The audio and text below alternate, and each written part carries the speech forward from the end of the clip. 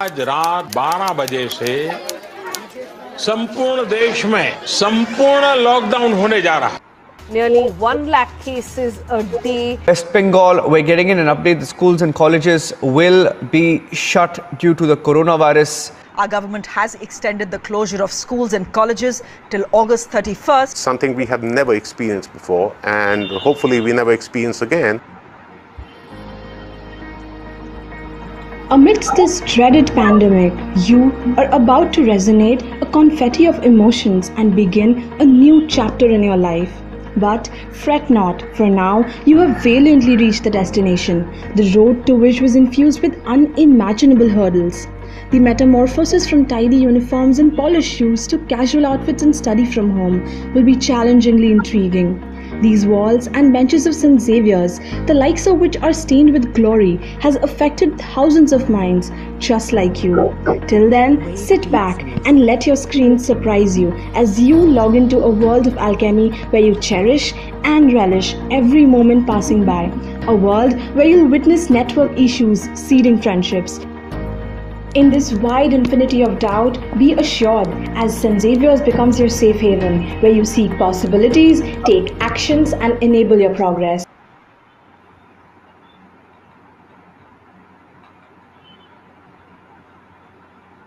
Greetings from Enactus St. Xavier's College to everybody who has joined us for this session today. We welcome all faculty members and students to the first speaker session at Enthusia 2020. A vision that changed the face of Kolkata by Mr. Harshavardhan Neotia. We also have amongst us our teacher in charge, Mr. Arup Kumar Mitra, the President of Enactus India, Mr. Devdeep Purkayastha, the Vice President of Enactus India, Mrs. Shmita Ramkumar, the Enactus India leader, Ms. Neha Saini, for this session today. We are glad to have you all with us. Enactus, an organization where students take on leadership roles to bring about a revolutionary change in the society, with an objective of creating a more sustainable world and reflecting upon our actions to transform lives. We are instrumental in invigorating the potential prowess across the forsaken segments of our society. And now, introducing the man of the hour, the chairman of the Ambuja Neotia group, a man whose lineage in real estate and the cement industry has transformed the architectural landscapes of Kolkata. One of the youngest recipients of the Padma Shri Awards and someone who has walked those same corridors at St. Xavier's College at a time. Our speaker for today, Mr. Harshavardhan Neotia. We welcome you, sir. Hello, good evening to everyone. Good evening, sir. Two of our very own enactors, Ayush Sharma and Marina Khatun, will be in conversation with Mr. Neotia today. Over to Ayush and Marina now.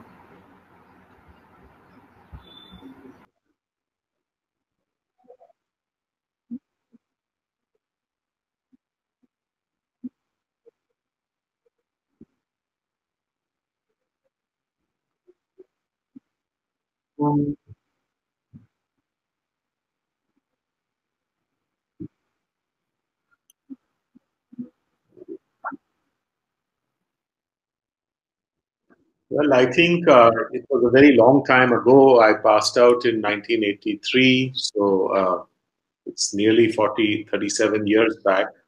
I think it was a different world that we grew up in compared to the world that we see now. There was no technology as such. Virtually, the computers also hadn't come in, leave alone laptop and internet and mobiles, etc. So it was a different world. I think the pace was slow. We had a lot of time to reflect and probably a lot of time to spend with friends. Just like anyone else, I think I was in BCom honors, so I had a morning class at St. Xavier's, and so pretty much the rest of the day I would work in my father's office. For a while, I wanted to do CA, so I was also interning with a chartered accountant firm. Then I didn't pursue CA further after doing my inter. So that sort of I abandoned and went and joined headlong into business while I was still studying. I think it was a wonderful period. The spirit of St. Xavier's is very special. It has a very egalitarian, cosmopolitan group of students. The fathers and teachers were very kind people, also very knowledgeable people. So, all in all, it was a great, fun experience, I would say. And I don't think I studied very hard while I was in college, and like many BCom students will relate, we used to bunk quite a lot and find ourselves at the chaiwala in Russell Street more often than in the classroom. But that was towards the latter half of our education. The first year, I think our attendance was pretty good, and then it started slipping. But that's how it was. I don't know how it is different today. It must be similar, I think. So that your insights and your experiences surely, can we, a lot of us sitting here can relate, and a lot of the first years who unfortunately have not been able to experience all that you've mentioned, bunking classes, going to Russell Street, waking up 6 in the morning, reaching the college on time, they have a lot to look forward to now. So, sir, as you mentioned that you passed out from the batch of 1983, and time was very different back then. The economic conditions prevailing in West Bengal at that time have seen a stark change as compared to now. So, according to you, what are the changes? How did you navigate through these changes? And what, according to you, could have been done differently to bring about these changes in a very bigger and a greater way? See, I think all of you read the newspapers. I'll be taking coal to Newcastle if I talk about the 100 things that we should be doing, and I think everyone knows what we should be doing. But we must also remember that we have a complex country. We have uh, states and center, and we have a nebulous relationship, not always friendly, sometimes hostile, sometimes friendly. We also have very large number of our brothers and sisters who are below the poverty line, many of them who are disadvantaged. And for anyone, it is a very tough job to take this entire thing and make it grow. But having said that, there are some obvious things that we could obviously do better. We obviously need better infrastructure. We need more jobs. We need to push the economy closer to 10% growth than around 4-5% that we are experiencing over the last few years.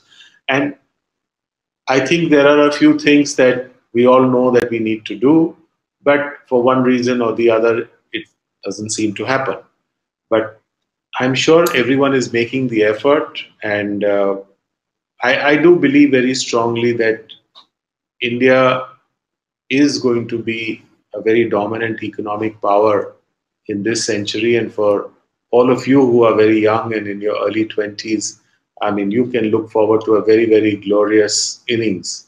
I have no doubt about it. It's a question whether we will get there in the next 3 years, 5 years, or 8 years. That's really what the real debate is.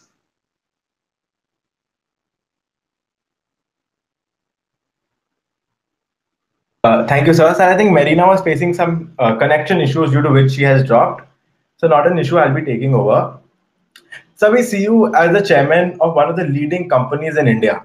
So however, most of us are unaware of the hindrances you have to face for one to reach where you are today. So be it letting go of your love for real estate or going against the tide to again step into business you wish to do. Life has taken a full circle. So from your experience, so what advice do you have for us to overcome obstacles, and how do we do away from that mentality?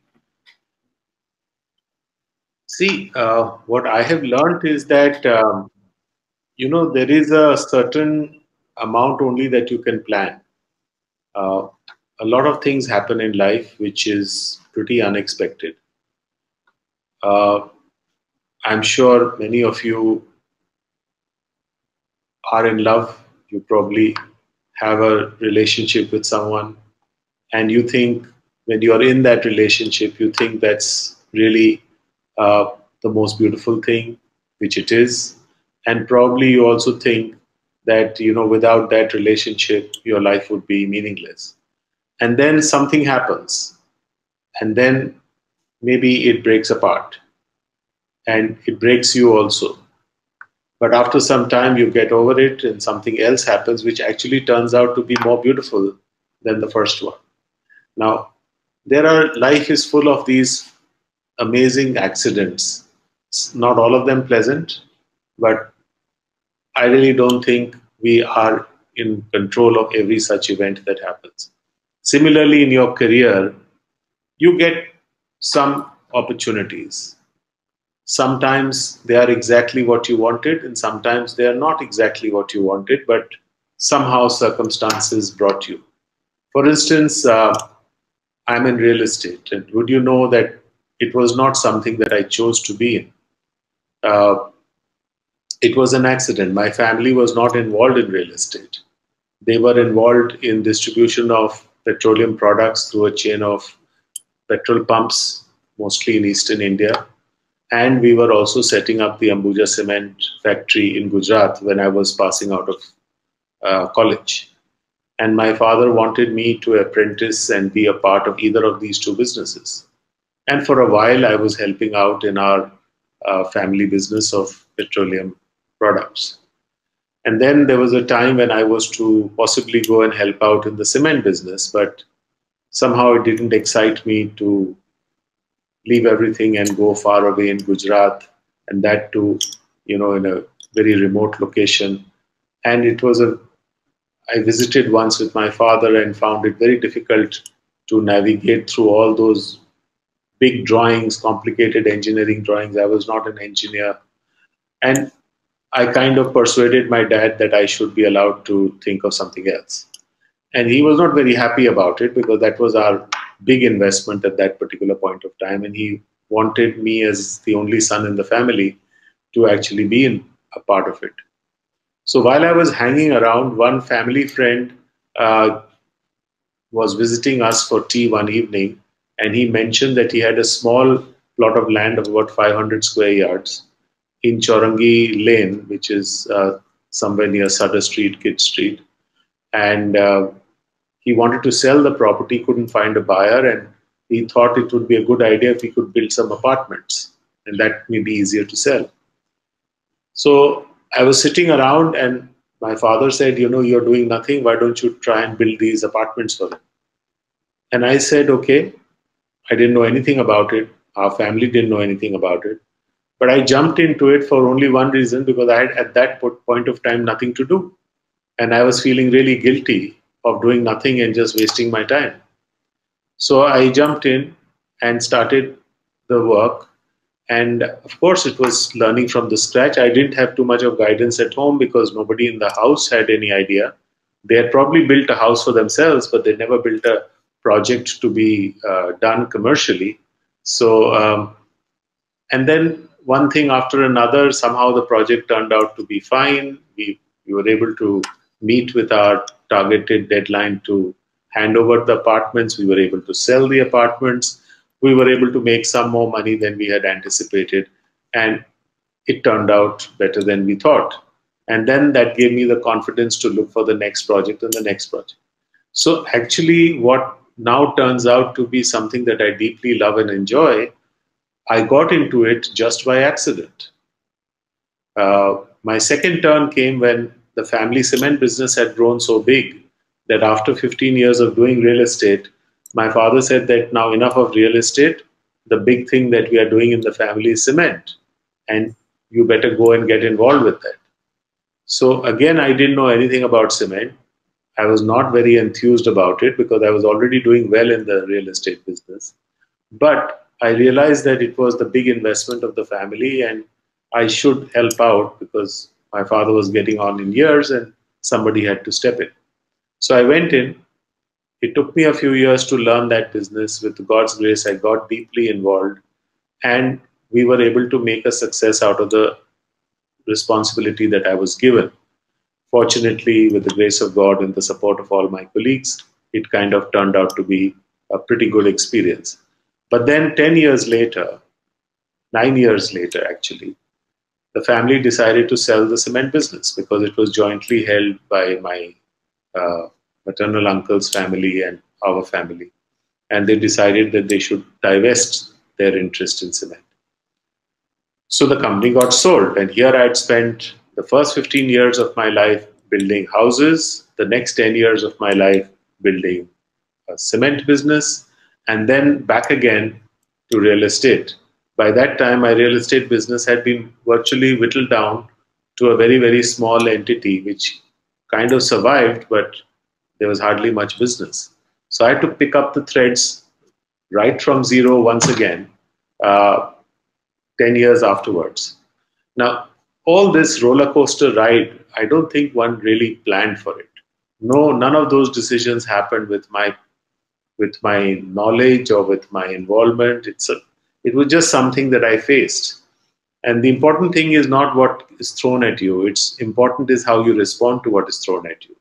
So I said, okay, if this is what is ordained, then let's try and make the best of it. So the last 12, 13 years after we divested our cement business, 14 years now, I have been concentrating on rebuilding the real estate business and the hospitality. We added hospitality and healthcare into it.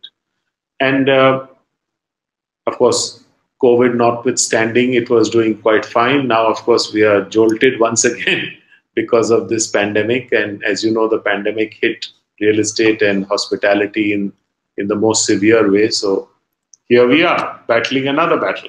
So such is life. So, sir, I believe from your experience, we have, the part that you have to follow your ambitions, follow your dreams, but also it is not always about what you want to do. You have to see the circumstances. You have to see what opportunities and what circumstances you have to face. It really gives me a really clear vision on how I should see and how I should tackle my problems that I face. So, extracting from the experiences that you provided right now, is there any particular personal anecdote or experience that most of us don't know about and you would like to share it with us? Well, I did share one with you, which probably many didn't know, that all these different businesses that I got associated were quite accidental and not really a choice in that sense. The thing that I feel is we must ask ourselves two very important questions. One question is that when and where you were born is not something that you decided. I'm sure your parents didn't take your permission before you came into planet Earth. The next most important thing in your life is when you will die. And I'm sure none of us know when and where it will happen and at what age it will happen. Now, two of the most important events of your life, you have very little control over: when and where you were born, when and where you will die. And when you were born, there are so many children who are born in destitution, in poverty. You were lucky to be born to parents who could give you a decent upbringing, who could give you education, who could even give you 2 square meals and a roof over your head. There are many, many children born who die out of starvation or due to lack of medicines, even within months of their birth, because they were born so poor. Now, we never ask ourselves why we are lucky. Obviously, we are luckier than so many other people. We always look at someone who is luckier than us and then complain that why are we not that lucky? But you must know that everyone who's hearing this on this channel today would be in the top 1% of India, or maybe top 2% of India. 98% of the people in our country would be somewhat more disadvantaged than all of us. We never ask ourselves why we are in the top 2 percentile. But we often ask ourselves that why am I not, as lucky as my friend who probably has something more or something better. So I think the first thing is to have a sense of gratitude for what we have. And that's a very important part of it. The second is don't take life so seriously. You never knew when you came, you never know when you'll go. It could be tomorrow morning also. I hope everyone lives and I wish everyone a good life and good health. But certainly we don't know for sure that we are going to wake up tomorrow morning. And if that is so, why don't you live your life today as though it's your last day in the world? Now, what if someone told you that today is your last day? What would you do? I think few things we will all agree that we won't do. We won't tell a lie, would you, if you were not going to live tomorrow? We would not steal money, would you, if you were not going to live tomorrow? We would be kind to everyone that you come across, wouldn't you? You wouldn't want someone to hate you tomorrow morning. I mean, if you just live your life as though this is the last day of your life, I think a lot of things changed, a lot of perspectives change, and we just become more compassionate, more kind, more human, and that makes us what we are, and that sort of improves the quality of our being and puts a smile on our face. It's not, we should not get overwhelmed by the problems we face. It's important how you face the problems. The problems will get thrown at us and they will come from unexpected quarters. What is really important is how do you respond to them? Do you have the humility, the gratitude, the coolness of mind to be able to accept things that come to you and respond with grace and respond with compassion and respond, of course, with intelligence? This is what I would say. Thank you, sir. So all the things you mentioned have become a very integral part of life today, especially with the numerous helpless people who are going through this pandemic. So the scenario for innumerable has become that they become helpless. They don't have that source of income where they are able to sustain themselves, and now entertain a fixed cost of living amidst the pandemic. So, however, so through articles and through newspapers, so we've seen that you are one of those people who's believed in helping the world. So we believe that you are a firm believer in giving back to the society, and this shows by the CSR your company fulfills. So for the past 3 financial years, so your company has gone over and above to surpass their CSR requirements and give back more to the society than what was mandated. So what are your views on CSR and importance of CSR in an organization? See, first of all, let me tell you, I'm not one bit satisfied with what we are doing. It's theoretical to say that, we are doing more CSR than we are mandated to do. That's because there is a certain government mandated kind of number. But, CSR is a very emotive issue and you should do as much as you can do. And we certainly want to do much more than we'll end up doing. So that's the first thing. The second thing is that when I say CSR, I'm not looking at it technically. It's the way you respond. You are running a social enterprise, what I understand. Now, what does a social enterprise mean? It means it is not maximizing profit alone, which is the mantra. It is about optimizing. Now, obviously, you can't run a commercial entity without having a viability to it. But viability does not mean exploitation. Viability does not mean not including, let's say, sustainability or environmental concern or empathy or, generally being sensitive to the society in which you are living or staying.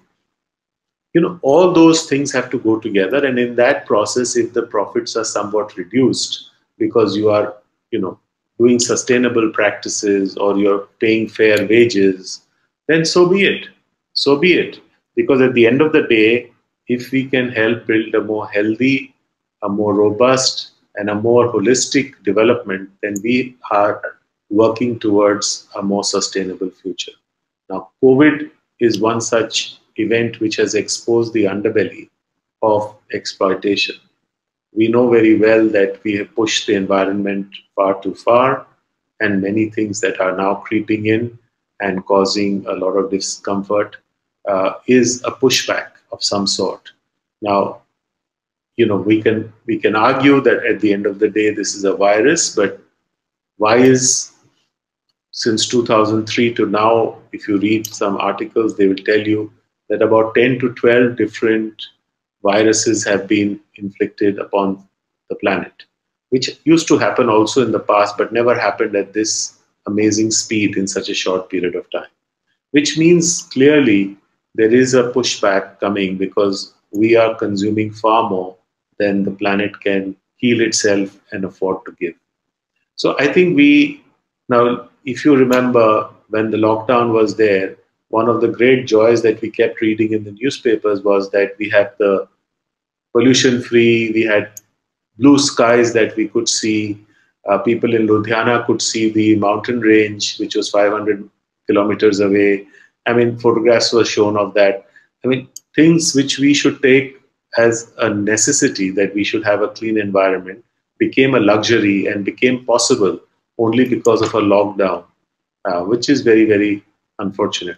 So I think when we look at all these aspects, it is important to see that our actions are holistic, sustainable, and more than anything else, deep within, as each human being, we respond with a certain level of compassion, with a certain level of kindness to whoever we come in contact with. So, sir, your views have definitely shown us in the past answers, and now that we know that life is very unpredictable, and we don't know what might be in store for us next. And your opinion is to live life in the best possible way so that you don't have any regrets. So, when it comes to that, you have obviously followed your motto to the fullest, and venturing into buying a football team to being an avid restaurateur, you've done it all. So, bringing this diversity in your life and taking a mind of the business and the commercial and corporate sector, you have shown us that it is not always about work. So according to you, what importance does diversity hold in one's life, and why is it necessary? See, it is not necessary. It is about the choices you make, and it's about your own belief system. It's about your own way of thinking. I don't think there is one size that fits all kind of a shoe. Everyone is made differently. For me, I was born in a family that was deeply involved with the arts. There was music in my home, there was literature in my home, there was fine arts in my home. We lived in a joint family, and different members of the joint family had different interests. Now, we as kids in the family was exposed to all of this because we had lots of visitors. We had a kind of an open house culture. Lots of people used to come for dinner, for tea, for breakfast, and we met all kinds of people. So I'm a product of that upbringing. I can't claim any special credit for anything that today I'm able to know or profess, other than the fact that I was just privileged to be born where I was born, and I lived in that milieu that shaped me the way I am. Now, that might not all be good. There might be some things which were not probably as good as it should be, but that's the way it was. And I think because of that, my interests were varied.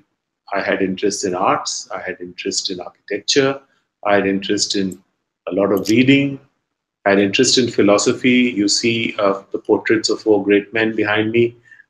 They have been my icons, and their works have been greatly inspirational to me. So, because of the situation in my childhood, these influences came in. Now, this does not necessarily hold true for everyone that I know, and that's nothing wrong. They could have different influences. Now, for instance, I am very, very far away from technology. I'm embarrassed to say that I was really, challenged during this lockdown because I had to I was alone at home. Alone in the sense, of course, I had my family, but I didn't have my office colleagues around. And I had to navigate technology personally, which I was always depending on my secretary or my assistants to do. Now, I am not a technology person, I'm an artistic person. So for me, that was a struggle. Of course, thankfully, the lockdown managed to teach me a lot of things about technology that I didn't know, which is that I'm grateful for. One of those good things that have happened thanks to the lockdown. Of course, it has caused so much misery that I would never call it anything good. But one of the good things, small things, is that I managed to at least navigate technology to save my life. So there are things which I didn't know, and there are things that I couldn't do. But there are lots of things that I did. And I think everyone has to figure their own life out. I don't think that there is any formula, and there should not be any such formula. Thank you, sir. So you mentioned, sir, that during lockdown, sir, you learned a great deal about how to navigate your way through technology. So gladly that is something I think the first years of St. Xavier's College this year are adept with. So, but compared to the past 8 months, so their routine has massively changed now. So classes are online, assignments are online, exams and competitive exams have all stopped. So, what is one change in routine that you have seen a trend in, so which is beneficial for all of us to follow when we are in lockdown and we are all isolated at home? Well, on a very lighter note, one of the things is that you don't have to much bother about being dressed to work. Uh, at a very short notice, the moment there is a video call to be made, you hurriedly put on a shirt over even short pants or pajamas, and it's fine. So that is the one thing that I have as a takeaway from this highly technology-induced world that we landed up into. But I think it is also, frankly, to me, it's been not exactly a very pleasurable process. I mean, we made do with it because we didn't have a choice. But human interaction is something which I find very special and endearing. And to actually find yourself being scared of meeting other people is a very, very depressing scenario. And to be speaking to a screen and not to a person is not something that I greatly enjoy. I do it because I have to do it, but I would any day be happier to be in a hall with all of you guys there than to be speaking to you in this form. I can't see most of the people who are online, and I have no clue what they're thinking, or I have no idea what their facial expressions are. So this is very, very awkward. But anyway, such is life, so be it. So you've caught Ayush and me red-handed. So you saw the both of us giggling when you mentioned that how we've dressed up our upper selves and all of us are just sitting in our shorts at home. Yeah, we people do that. we surely look forward to having another session in person with you. And coming to our next question with respect to this is that in this current situation on the online, everyone is doing everything online. They're obviously coming across a lot of false news and a lot of myths. So you being one of the industry leaders and being in the corporate sector for such a long time, you also, you have also come across a lot of myths that you think are completely untrue. So to put us and the first years who are present here with us to on the right track, we would like you to debunk a couple of myths that you have ever come across which you think are completely untrue. No, how can you? Because every day you get your inbox flooded with all kinds of news, and a lot of it fake news. Now, the it's very difficult. Initially, one used to get a lot of so-called sensational, alarming news coming in. Initially, I found them to be all true because I didn't know that there's a fake news kind of system. So you would happily forward it, and then you were yourself a party to spreading fake news. Now, later on, I realized that no, hang on. If I get some news which is not on the news portals, because you also get news feed from, credible news agencies. So sometimes when you get this and you say that it's not on any other news, then you don't forward it because maybe this is not correct. So that's one caution I have learned how to make, that if you receive anything on WhatsApp or whatever, you first wait for the thing to appear on a mainline news before you decide to take it seriously or not. So, sir, with respect to that, there are also a lot of industry-related myths that are there. Suppose people thinking that college studies obviously hold a great importance, but they hold the only importance, the major importance are college studies and not the practical knowledge or the co-curriculars that one wants to pursue to be able to be successful in the corporate world. So what are your views on this? See, nobody can say that studies are not useful, but I think it is not something that you should become obsessed with. If for any reason it does not interest you, we have enough examples in the world who have been college dropouts and have made extreme success. The point is, there are a few fundamental points. One is, do you have a passion? You don't want to study because you don't want to do hard work and you want to fool around. That's probably not a good excuse to drop out of college. But supposing you have a passion for art, for architecture, for photography, for design, for maybe singing, for playing a sport, yeah, if you drop out for some good reason, I think it's fine. College is not the only place you educate yourself. There's today, particularly more than ever before, you have it on your little mobile that you carry in your pocket, the whole World Wide Web there. You have enough opportunity to learn a host of things if you're curious.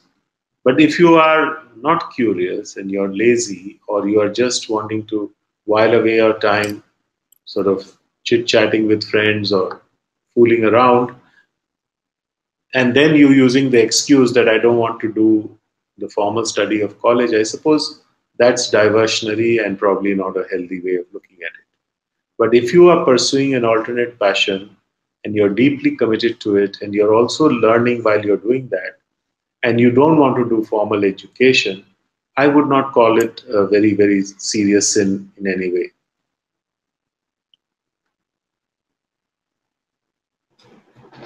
Thank you, sir.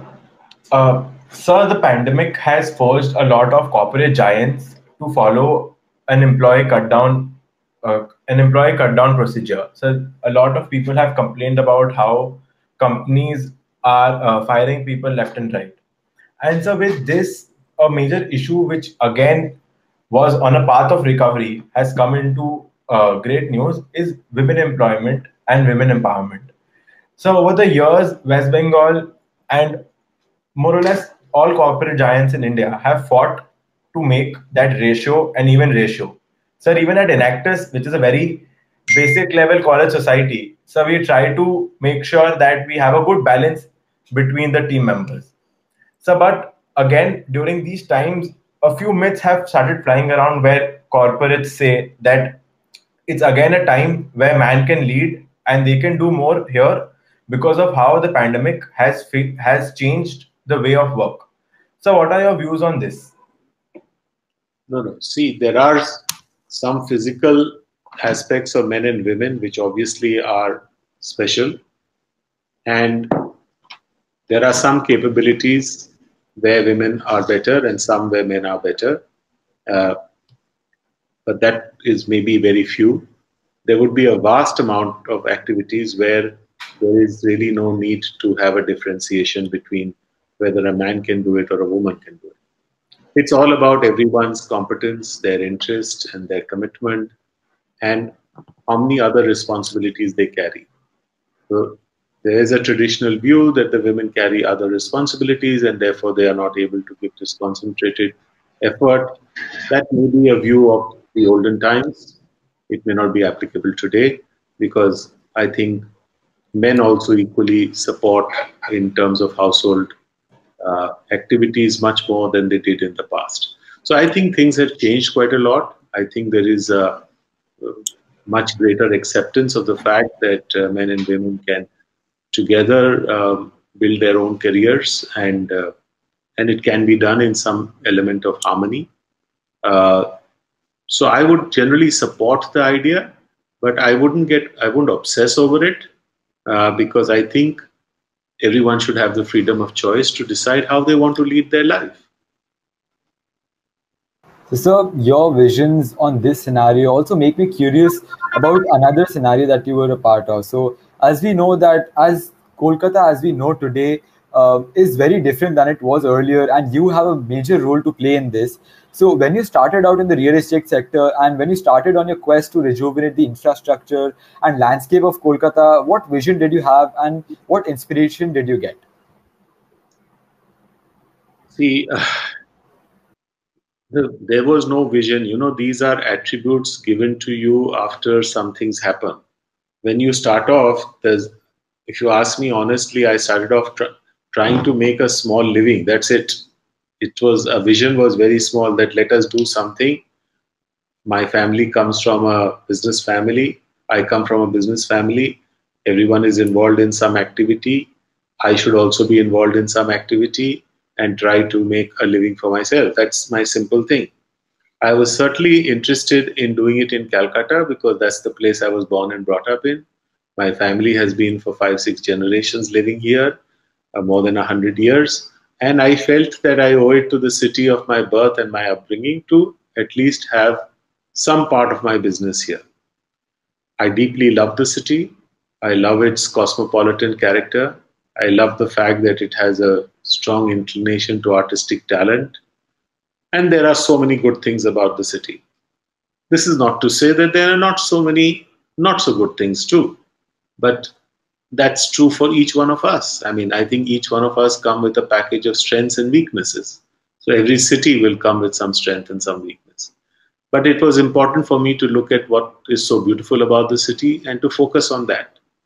And my effort was initially to try and build a few projects that would rebuild the faith in the city, rebuild the fact that Calcutta can have some interesting projects. And that was it. My contribution is merely a drop in the ocean. Nothing more, nothing less. The only thing that we have tried to do is that see that most of our projects are meaningful, they are contexted, that means very Calcutta, and they tried to be built in the best possible way that we could think of. That's it. Simple, not such a grand vision of any kind. And I'm grateful to the citizens of the city and to many people who have blessed us and given us their support. And we hope and pray that we continue to get this blessing and support in the years to come. Thank you, sir. Sir, going back on the point of being able to learn and being able to follow your passion. So, as you mentioned, the four of the biggest companies in the world, so their CEOs are all college dropouts. So, even though if they are Stanford dropouts or Harvard dropouts, they still decided not to pursue education from the most premier institutes in the world. And so, very recently, Sir Elon Musk quoted that you can literally learn anything off of YouTube. Anything which is there in the world which can be learned for free online. And sir, in today's world where the pandemic has forced us all to stay back home and take online classes, so what are your views on the future of education in India? So especially since a majority of the students attending today's seminar are all first year students.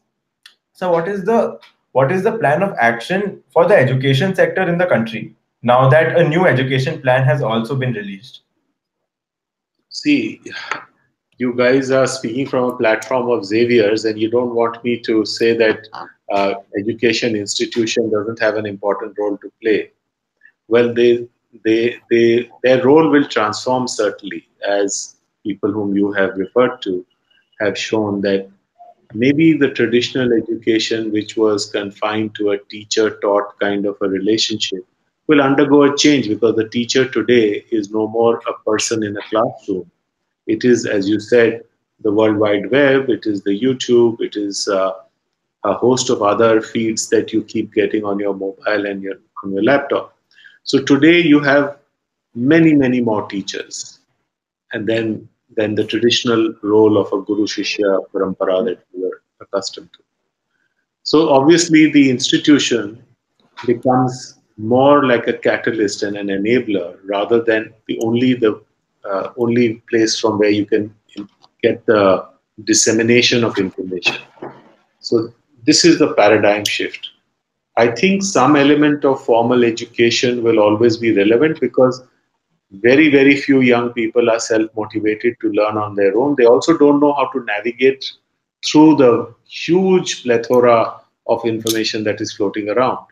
So you need probably some guide to take you through a particular route or a curriculum. Just like if you were left to cross a jungle, you would certainly probably find your way, but it might have been very tough and it might leave you to take a very long time to find your way out. But if somebody puts out a road and then guides you through a path, it becomes somewhat simpler.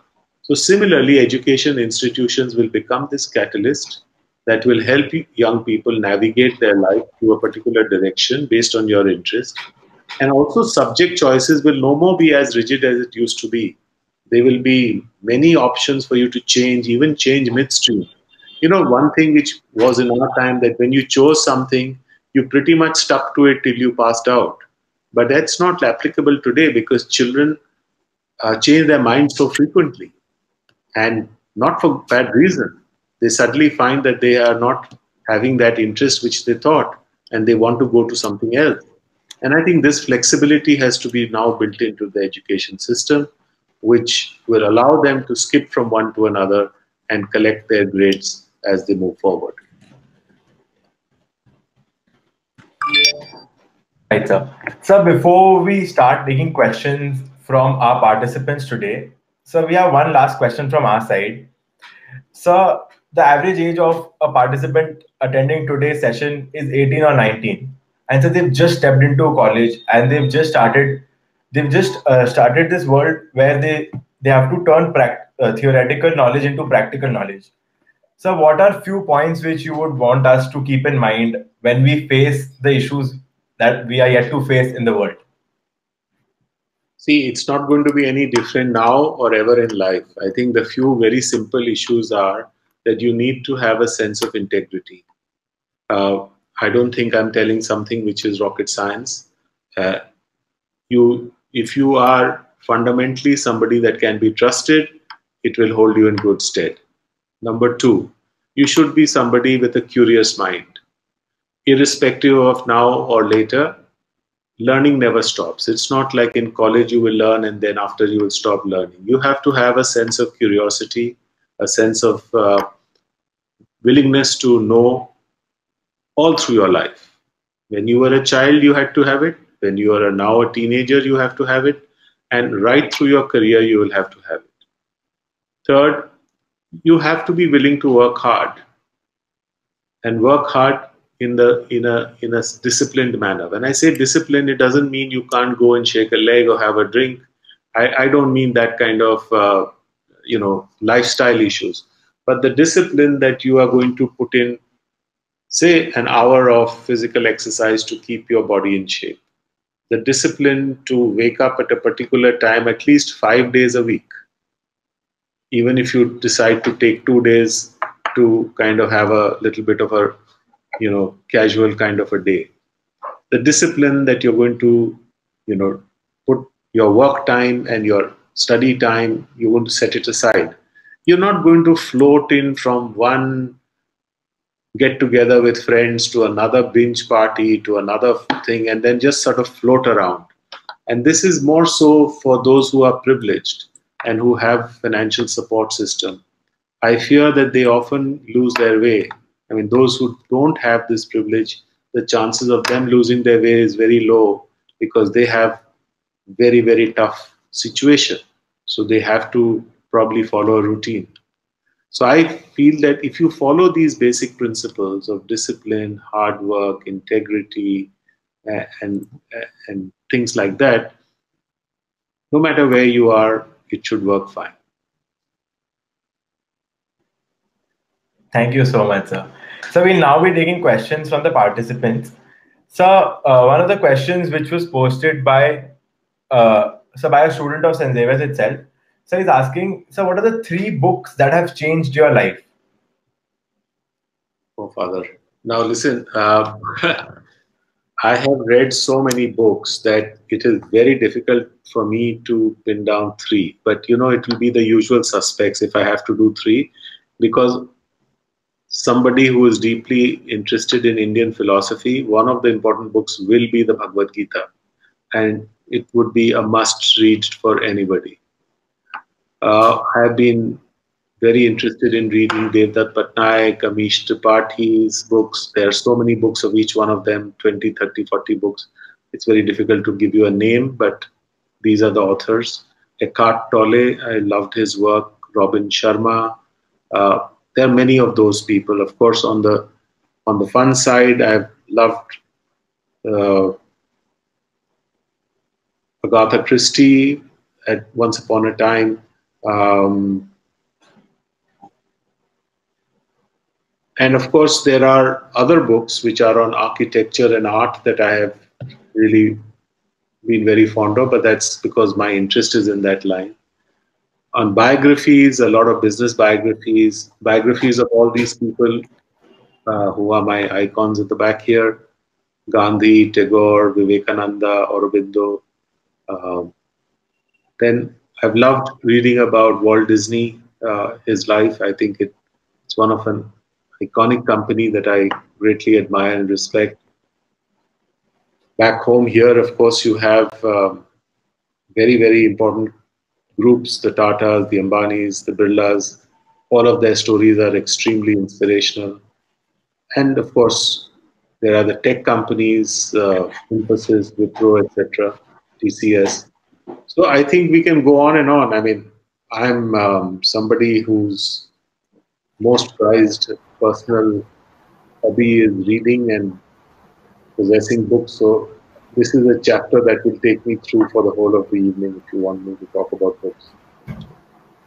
So, sir, moving on to the next question, since we know that Neotia Group also has incubator programs which Enactus and Xavier has also collaborated with, we have a question from Sakshi Seth, a student of St. Xavier's College. She asks, do you think the conservative outlook of Indians regarding expansion beyond our territorial borders is a big hindrance in the growth of many startups? In general, yes, but it has to be very specific. Just because you are doing a startup, that doesn't mean you have to go and expand all over the world. I think India is a very big market for anything.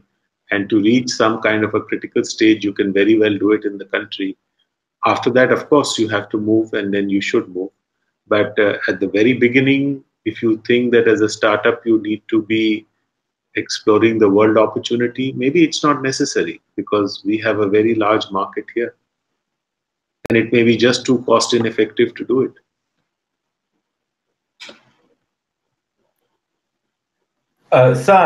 Sir, Janvi has another question. So she says, so what according to you are the attributes of a good leader who are able to lead and inspire the masses? I think I've answered that earlier. Those personal qualities that I spoke about.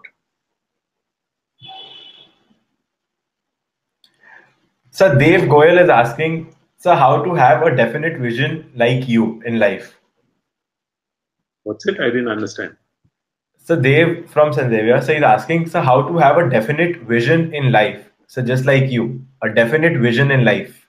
No, I told you my I didn't have a vision. I was a product of my circumstances.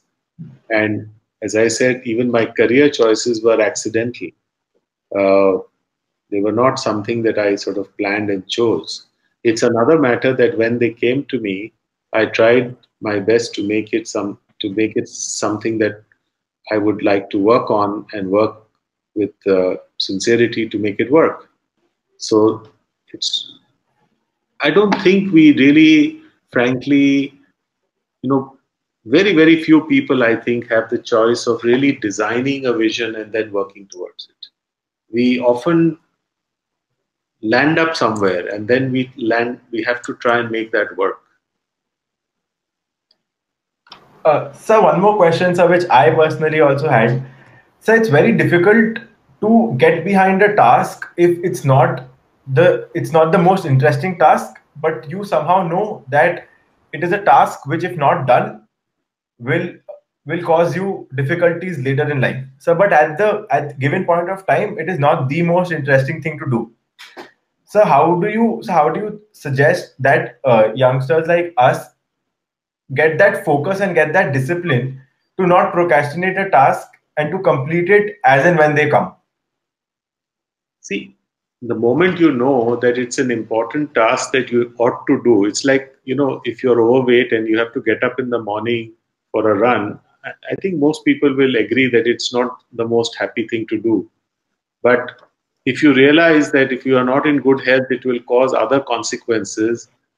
For a starter, you will not get into the best of your clothes, and for the rest, you'll feel sloppy during the day. You will make that effort because the consequences are not good. I think the moment we know that a particular task is important because it leads to good consequences, then you would find the energy and motivation to do it. Right, sir. Sir, Rupesh is asking, sir, how, sir, although this is a question for someone from a college student, sir, he thinks you will have great inputs for it. Sir, he's asking, how do you manage college studies with professional careers, professional exams, and the extracurricular that takes place in college? How can one strike a balance between the three? Again, it's a question that is very individual and it depends on what your interests are. Fortunately, I had a lot of interests and I was able to bring some of them in my work and some of them I was able to pursue along with my work. So I'm not quite sure whether everyone has the same set of situations. There is no formula for it. If you have the will, you will find the way. So with that, we have another question from Dikshita Jain. She is asking, like we have strategies in business, do you have strategies in life, like investing your time on those people from whom you can expect returns, both emotionally or in monetary terms? I don't think we should put any transaction to human relationships. I don't think we should have expectations. You be involved with people because you enjoy that process. And I don't think it should be with an expectation of getting something in return. Yes, the only thing that you can hope and that too I don't think you should expect, but you can still hope, is that you get back love and you get back respect, like you give. But anything which becomes monetary or transactional or gain in a more material sense, I think takes away from the quality of the relationship. So with that, we'll come to the last question for today. Sir, St. Xavier's is the oldest campus in West Bengal and one of the oldest in the country. And sir, people coming out of St. Xavier's have a huge connect with the city. As many put it, the unity within the community of West Bengal and its people is immense. So some say this is the factor which is slowing us down, but some say this is the hidden talent which the city has, which will eventually boost it forward. So what, according to you, is in store for the future of Calcutta? Well, as someone deeply invested in the city, both financially and emotionally, for me, it is only a way forward in a positive way. You're probably asking a biased person, and my answer will be always in a very pro Calcutta way. Well, as I explained, I have a bias. I'm born and brought up here. I have my best friends here. I have my family here. Our family has been here for a very long time, and I have a large part of my business here. So I am deeply emotionally and my career invested in the city. So naturally, I have a very strong, optimistic feel about it. But even objectively speaking, I do feel that we have moved quite a lot from where we were, and we are in the right direction. We often get frustrated that we could always do it faster, but that is true for the rest of India as well, that we could have actually grown faster, we could have done something faster. So I think both the country and the state is moving in the right direction. Certainly, if we put in more effort, we can push the speed a little. That's my only desire, that we can push it harder so that we can lift more people out of poverty faster. Thank you so much. So Ayush and myself, so we are very grateful to have a conversation with you. So throughout the conversation, there were moments where I was actually introspecting and I was actually thinking about the incidents which I have faced and how I could have done things differently, like you explained. And so it's an honor for us and an honor for Enactus St. Xavier's to host you today. So I'll pass on the conversation to Siddhi, who will take over from Ayush and me. Thank you, Ayush, Aditya, and Marina. After an enthralling hour of conversation, I would like to take this opportunity to thank Mr. Harshavardhan Neotia on behalf of Enactus St. Xavier's College for his words of inspiration, which have truly left us enthused. I'm sure it has been a highly memorable session for all those who have attended it. At this point, Mr. Neotia will be leaving us as he has other engagements. I thank him again for his presence. Thank you so much, sir. Thank you very much. Bye-bye. Thank you, sir.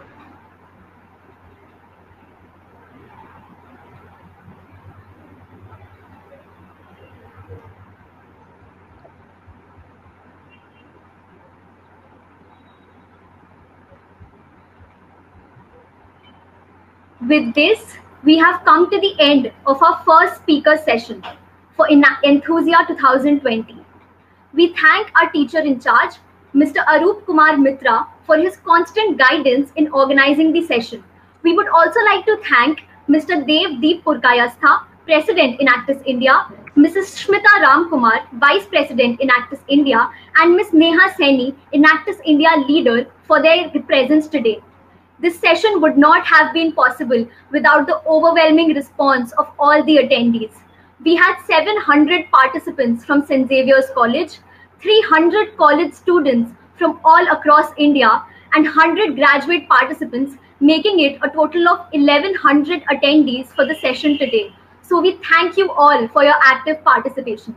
We thank AirMeet for enabling such a smooth speaker session. The details for our next speaker session will be shared shortly on all our social media handles. So stay tuned as we look forward to seeing all of you again there. Thank you for joining us today. Thank you, Siddhi. A very good evening to everyone who's joined us today. I am Aditya Vikram Bajaj, a third-year student from Enactus St. Xavier's. We just had a few clarifications for those people taking part in Enthusia. A few of you had issues regarding the number of rounds, the elimination process, and the finals. Here's a quick rundown for you to ensure that you don't have any further issues moving on. Round 1 for all the 5 events are live. Marketing and designing have their deadlines tomorrow, whereas the other 3 events have their deadlines today. You have to send in your tasks in a said format to the said mail, which is mentioned in the mail and the PDF, after which we will judge your submissions and a mail for round 2 participants will go out. All rounds are elimination based and not all events have the same number of preliminary rounds. Few have 2, few have 3, some others may have a different number of rounds. However, all rounds come to an end on the 8th, post which the names of the finalists will be announced. The finals take place next week on a Saturday and a Sunday. So missing classes is not an issue. They're all online. However, they'll be live as well. So you'll have to attend a meeting or a conference at a set time. And as Siddhi mentioned about a second speaker session, stay tuned to our social media pages. You can connect with us on Twitter, LinkedIn, Facebook, and Instagram. And we also have our own website, that is www.enactussxc.org. We'll keep on updating you regarding all the progress.